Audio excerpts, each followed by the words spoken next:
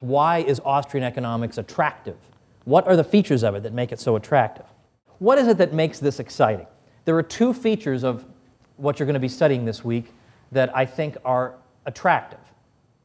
The first is that you feel practically compelled by what is presented to you. When you learn, for example, Mengerian price theory, there's nothing about this that requires heroic assumptions or any kind of unreasonable postulates.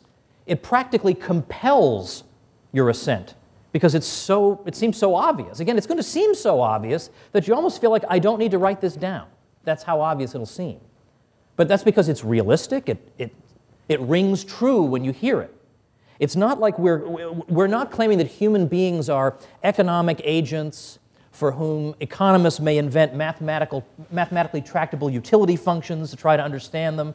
We're actually treating people as people. This wild experiment we're running here is to treat human beings like human beings. So when you read in Slate or Salon or on the internet about how unreasonable and crazy the Austrians are, I mean, bear that in mind. What we're really doing with causal realist economics is treating human beings with the dignity that human beings deserve, not trying to mathematize them, but treat them as actual human beings. In fact, if you read Menger's 1871 book, Principles of Economics, you will not walk away from that book thinking, that was too complicated for me to understand. You will not think that. You'll say, wow, that actually was a lot easier for me to understand than I thought it would be. Well, that's true of a lot of Austrian texts. Now, as you get more advanced, it does become more difficult, but again, to the person who is reasonably educated, has made his way step by step through the literature, I dare say that the major treatises of the Austrian school, for example, Rothbard's Man, Economy, and State or Mises' Human Action, are not out of reach of the educated person who has worked his way up to those books. It is not impossible. You don't need some kind of special training to be able to understand them. They would have considered themselves failures if that was the case. And yet at the same time, they were writing in a way that spoke to contemporary economists. Certainly that's true of Rothbard. If you look at his footnotes, absolutely filled with references to the contemporary literature, which he knew backwards and forwards. But he could speak in a way that could resonate with an economist and could resonate with a normal human being. This is an extremely rare talent that Rothbard had. But I think more than this is the second thing that makes the school so attractive to us, and that is the connection, and I know I'm going to get some objection here, but the connection between Austrian economics and liberty. Now, I know we have to be careful here because Austrian economics is not libertarianism, and libertarianism is not Austrian economics. And it is very important to distinguish these things, because what we're doing as Austrian economists is not engaging in special pleading on behalf of a political philosophy.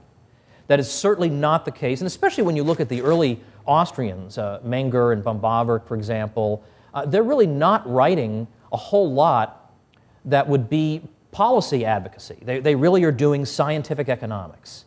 And that really is what the Austrian school is doing. And a lot of the people you're going to be hearing from today, that's what they do all the time. So these things are different, and it's important to distinguish them. The Austrians are descriptive, and libertarians are prescriptive. So the Austrians are simply describing to you how the world works and describing cause and effect relationships that exist in the world. What you do with that knowledge is a separate question. So as I say, it's important to distinguish these things. So when people say to you, well, what's the Austrian position on government spending? Well, there isn't. There is no Austrian position on government spending. There's no Austrian position on the minimum wage. There's no Austrian position on monopolies. There's in terms of policy.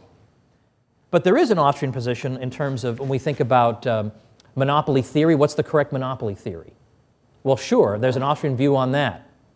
But an Austrian per se does not go around and say it is wicked for the government to do X or the government ought to do Y. At the same time, though, it seems like it can't just be a coincidence that most people who become interested in the Austrian school happen to be libertarians. So, like, why would that be?